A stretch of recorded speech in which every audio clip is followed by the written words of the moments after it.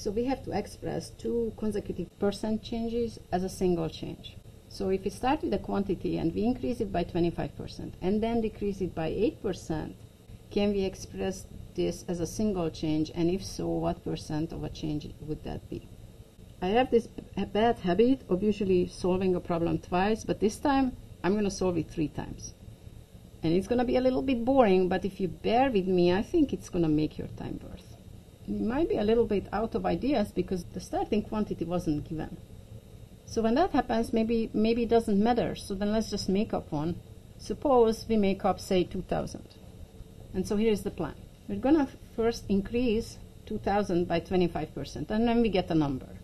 And that number, we're going to decrease by 8%, and we're going to get this final number. And then, these are all type 1 problems. Then, we're just going to look at from 2,000 straight to this final number and ask ourselves what percent of a change is that? That's going to be a type 2 problem. Okay, so first, the 25% increase would be, we would have to, it's the most straightforward basic percentage question. What is 25% of 2,000? Well, that's 25 over 100. I hope we all know that this is a quarter, right? If we simplify it, we get 1 over 4, and 1/4 of 2,000 is just 500. So we went from 2,000 to, well, not 500, that was just the increase. We went to 2,500. So this intermediary number is 2,500. So now what we're going to have to do is we're going to have to decrease it by 8%. So we're going to compute 8% of 2,500, and that's 8 over 100 times 2,500. So the hundreds cancel out just like that. So that's 200. So what does that mean? 8% of 2,500 is 200. So this is the loss. So we're down from 2,500 to 2,300, right? That's just a net increase of 300. So we're going to be able to answer the question if we just answer this change, 300 is what percent of 2,000? So this is a very basic type 2 question. Is fraction times of. In this case, clearly 300 is the is number, the fraction is asked in percent form, and the of number is 2,000. Is equals fraction times of becomes 300 equals to x times 2,000. We're going to solve for x by dividing both sides by 2,000. And we should try to get this fraction to a denominator of 100, which doesn't seem to be difficult. If we can cut off 1 0, we could do the next one, but we need 100 in the denominator. So we have 30 over 200. So if we divide upstairs and downstairs by 2, we get 15 over 100, and that's 15%. So the two changes, 25 up and 8 down, combine into a 15% increase. Now, second time around, the idea is going to be the same. We're going to start with 2,000, and then we're going to increase it by 25%, and then decrease it by 8%, and compare the final result to 2,000. However, we're going to be a little bit more clever with these computations. First, 2,000 up 25%. What we're going to do is, instead of computing 25% and add, we're just going to say, okay, what is 125% of 2,000?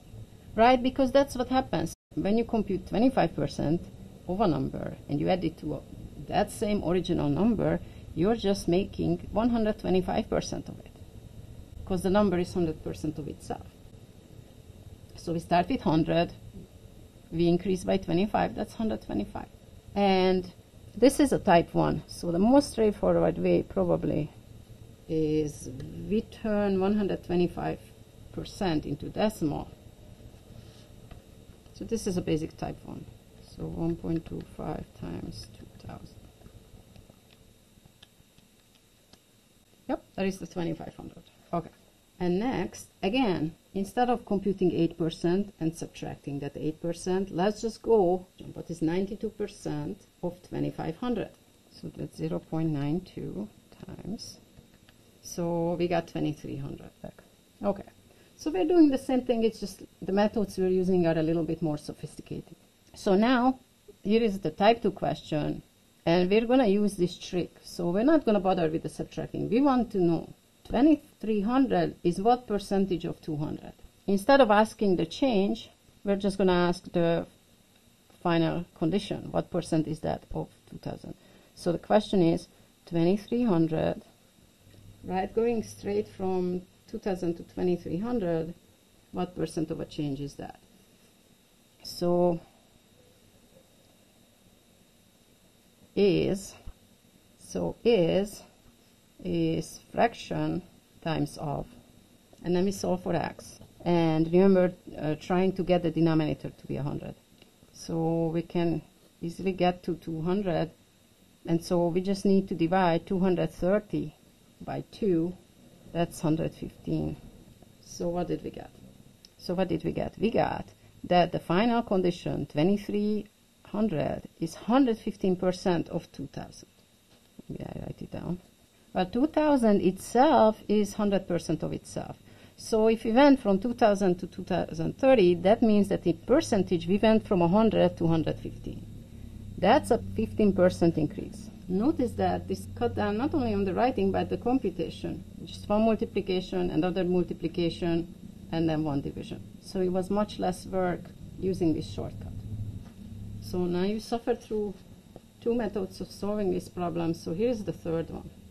Well, they didn't give us a quantity, so instead of making up a number, by the way, think about what would be the best number to start with. What would have been an easier number than 2000?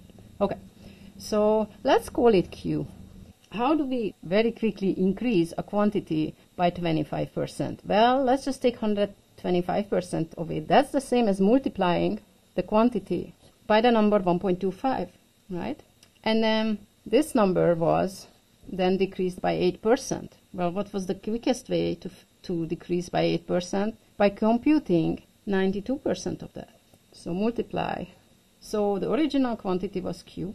After 25% increase, it's 1.25 Q. And then we decrease that by 8%. So we punch this in.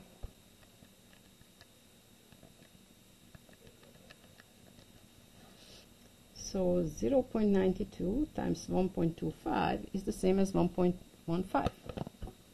So the two increases took this quantity from Q to 1.15 Q. But that means it's a 15% increase.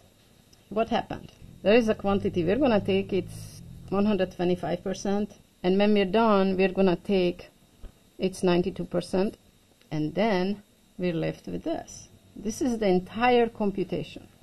Of course, we will have to understand that this is not 11.5 or something like that. We have to be able to interpret that this one means 100%, and so we are talking about an increase. It's 15%. So it's this much work, but you have to understand where these three numbers come from. Let's see just a quick example. Say we have a 40% increase, and then say a 30% decrease. Let's start with a quantity. Let's increase it by 40%, and then let's decrease it by 30%. That would mean that we are left with 70%. And so when we multiply this out, we get 0.98. So that means that a 40% increase and a 30% decrease is the same as losing 2%. So it's much quicker this way. Thank you for watching.